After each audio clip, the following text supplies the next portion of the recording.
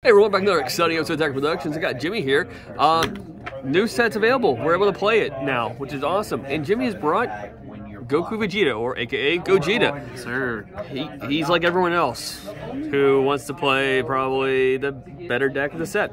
There's buttons on both. Click them to there for a reason. But let's get into your profile. alright, so we'll start with the main deck, and then I do have the Z deck and side deck we'll get into at the end. This is the new boogeyman of the set. This deck is a little overtuned, as you will see. Starting off with the leader, Son Goku Vegeta. Red Saiyan leader, already good just because it's a Red Saiyan leader. Permanent, you can combo with your Rest Mode Saiyan cards. This deck did not need that. I mean, for the cards it needs it, but you should not be able to combo with this shit because this shit's just whack. Auto, when you combo with something, top 3 at a Red Saiyan or a Unison with specified cost 2. Really solid. Plays into the Z energy, and also the cards that you're comboing off of your field. Awaken, when you have a Goku and Vegeta in your Z energy, cool flavor, or at 4 or less life, it's a hybrid. Untap 1, draw 1, and then take your life down to 6.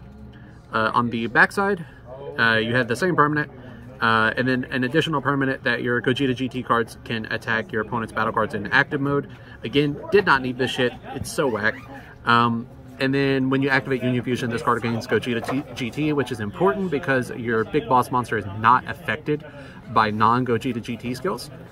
So this becomes a Gogeta GT, so the permanent will affect that.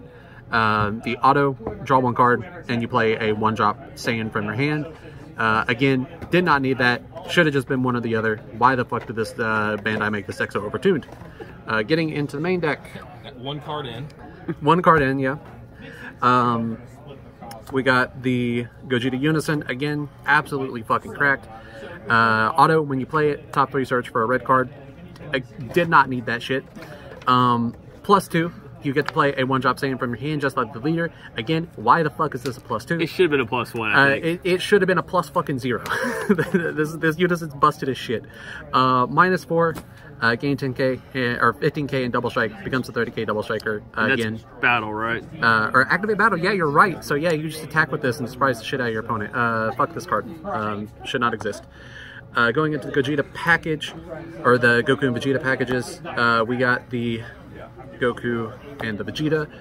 You will see a theme of Goku and Vegeta having very similar cards, but both these are pretty much the exact same text. Permanent, these are reduced to a 1-drop in your hand, so they are 20k 1-drop, but when they come in, they do rest themselves. And on play, they draw a card, and when they're comboed from the battle area, they will also draw an additional card. So these are your best targets for the Unison and leader play. You can just plus an absurd amount with these cards, and they also play into your like jank arrival that you have in this list as well, and also plays into your Z energy. For the jank arrival, we have again another pair of Goku and Vegetas. So these guys have pretty much the same effect, but slightly different. So the activate battle, if you have the opposite in your combo area, you can tap 1, play them as long as you have 2 energy. The Goku is a cantrip, draws you a card, and is deflect double strike. And then when you combo the Goku from the battle area, you can tap 1 to give an additional 5k combo power and your leader card double strike. So it's a side grade to Champa, which is really nice. And the Vegeta, when it comes in, it negs something 15,000. It deflect critical, and you have the same auto that when you combo with it, you can tap 1 and give +5, but this one gives crit instead, so it's like the Frieza from Divine Multiverse. So most of the time I'm comboing the Goku off to get the double strike on the leader, but most of the time when these come down, they'll stick for like 1 turn, and you don't even get to combo them off and get the value of it. You're not exactly energy starved in this deck, but you pretty much have a main line that you want to play, and you don't want to deviate from that. In matchups like blue, where they have like Dirty Burst and stuff like that, so it's going to stop your big boys from attacking. These are really solid to play, swing, combo off, you know, tap 1, make your leader card big. Just a fantastic aggressive package. The deck would have been already good with just these, and there's still more cards in this damn deck. Going into the next package of Goku Vegetas, 2 of the Digging Deeps. So this has a limit 1 that if your life is at 4 or less when you combo with this card, it gives your a card +5 for the turn. So it's basically a free Senzu Bean. It does have 0 combo power, so early game this is kind of bad. I usually like just comboing this off into my Z energy to satisfy my Awaken. But late game, this card, in conjunction with everything else in the deck, it can just put your opponent into a position where they just cannot kill you. And then 2 of the Searching for Rivals. I was going to just remove this card from the deck because every time I had it in hand, it was not really doing anything for me. But the last like 3 or 4 games that I had played, this has been absolutely clutch because you can just discard him and search out a Goku. There have been some situations where I get to my turn 4 play and I don't have the Goku for fusion, so you can just pitch him and grab the Goku. So I see some people cutting these completely. I would leave these in. At minimum, leave the Vegeta in and sideboard the Goku for certain matchups. But going on to the rest of the main board, some boss monsters. We run 2 of the black-red Gogetas. I don't know why this card was printed. Energy Exhaust Deflect, Double Strike, auto. When it comes in, your opponent warps 1 out of the hand, and -2 things 30k.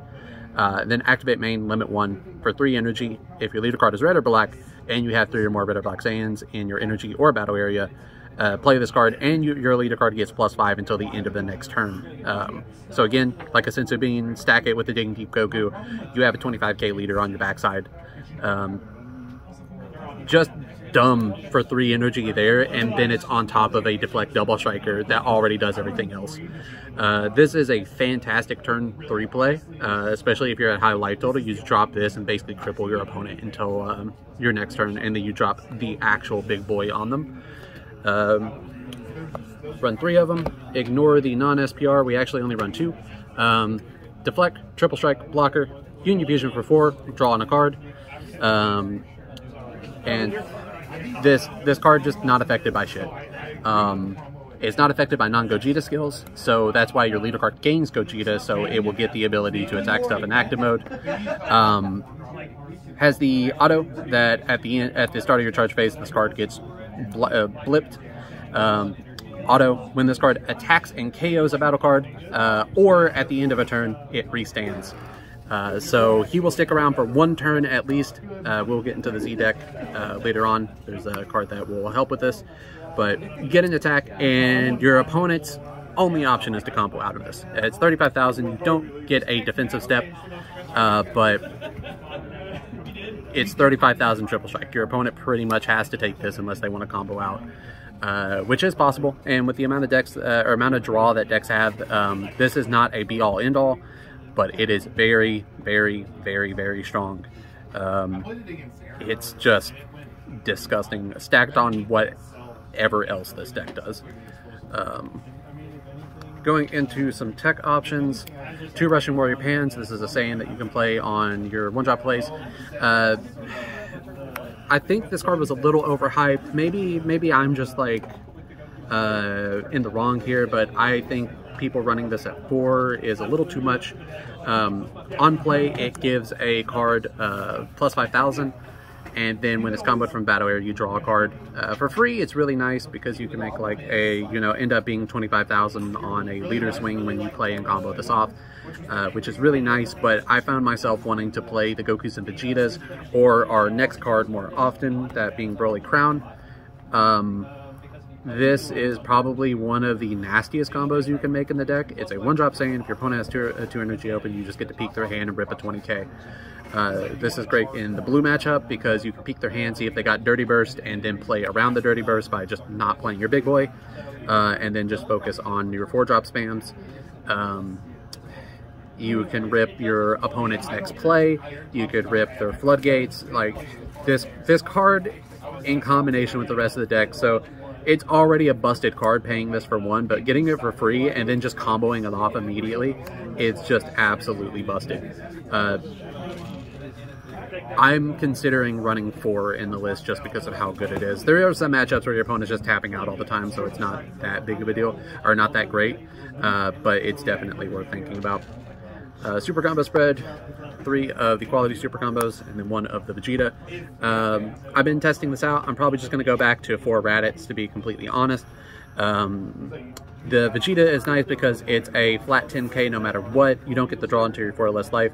But it's a Vegeta that will satisfy the arrivals for Gokus and will also satisfy a Vegeta in your Z energy. So I'll probably just go back to 4 Raditz. I have tested the new hotness in the super combo game, the Beerus super combo. I think it's ass in Gogeta. I think it's absolutely busted in Shinron. But then again, I might be proven wrong on that. For our counter package, 1 Resolve Renewed. I was running this at 3 when I built the deck. I did not play it once, put it down to 2, put it down to 1. I sideboard some more, so not really worried about that. 2 Yamcha. It's just a good card. There's a lot of battle cards played by skill in this format, so you'll hit just about everything. For our counter attack package, 2 King Vegeta's Imposing Presence, cards busted. 1 of the better red floodgates. 1 testing the op. Again, I might just take this card out of the deck. It's been nice, but I've never felt that I needed it. I'm usually just playing it because I have it. 2 Wolfang Fist. Again, a lot of Z battle cards are barrier and also are around like 15k, so just being able to snipe out a Z battle card for free is really, really strong. 3 Violent Rays because it is just the best red negate in the game. Not much to say about it. Really good against Shenron, really good against Pan, especially Pan. Good against everything. For our 1-ofs, red staple, not much to say about it. 1 of the new promo Gotens. Hopefully I will be winning tonight and taking home that winner Goten so I can keep this deck a little shiny. This card is just Snap. Double strike, draw a card on play. If you have 3 or more energy, play the damn card for 1. Activate main, tap 1, gains +5, and X something 20k. Removal, double strike, draws a card, is everything you would want in a card. Why is this a promo? Bandai stopped printing busted ass promos. And then our secret rare, Vegito. You will be tapping out on turn 4 most likely, and if your big boy does not finish the game, this card will just come in and finish the game. Ultimate, Deflect, Overwhelm 6, weird for a red deck. You get to peek your opponent's hand, rip a card 35,000 or less. A lot of boss monsters at 35,000. Then your leader card gets 10k until the end of the next turn, so double bean, and he gains quad strike on this card, so he's a 40k quad striker. For free 99, this card is fucking snapped. I think this is the absolute best secret rare for this deck. You can argue SSB Vegeta, but I think SSB Vegeta is better in something like Sin, where you're going to be going to, you might be going past turn 4 in Sin, maybe. But this card is just the best secret rare for this deck, and there's no changing my mind. We'll get into the Z deck. Cool transition from Bancroft here, as he says. Z Leader. I think this card is kind of a trap, to be completely honest. I have not dropped a game with this deck, but the closest game I had, I actually dropped this guy, and it was a big mistake. Because it almost lost me the game, but you can only include 1 Z Awaken if you're at 4 or less life, and you pitch the 3, and you also have to skip your charge phase, which is kind of bad but also kind of good, because if you remember, the 8-drop gets blinked on your charge phase, and if you skip it, you don't have to blink it. You cannot activate, you cannot combo with cards or activate extra cards during this card's attack, and then auto at the start of your opponent's next turn. You switch this card to active mode and then remove it from the game, so you still get your leader swing even if you miss the charge. And it is 100,000, which is really cool and gimmicky, and if you know you're going to win, to throw this out here and just guarantee your win if you're attacking for the last life. Other than that, I think this is better defensively. If your opponent's really got you on the ropes, you just throw this out here as a last-ditch effort, and most of the time, they just can't even combo up and touch you. You skip your charge phase, but if you played right, you might still have an 8-drop in play. You might be able to overwhelm with your secret rare. So there's some discussion about this card, if it's actually good or not. Yet to be seen, at least in my opinion.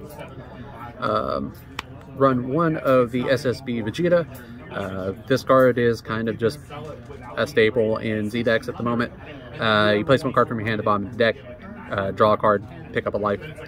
Not much else to say about it. Just, if you need to burn in energy, you burn in energy on this. 2 of the Rush Attack. Nice 2-drop Deflect. Again, this is a 15k Z battle card that does gain barrier, so it's great with fucking Wolfang Fist. The auto you combo with a 5k, and then you neg something 15k. Really, really, really solid. In the activate main, if you have 4 or more Z energy, you gain 10k double strike and barrier. So dual attacker, you get 2 combos, and you get to neg something a total of 30k, or 2 things 15k.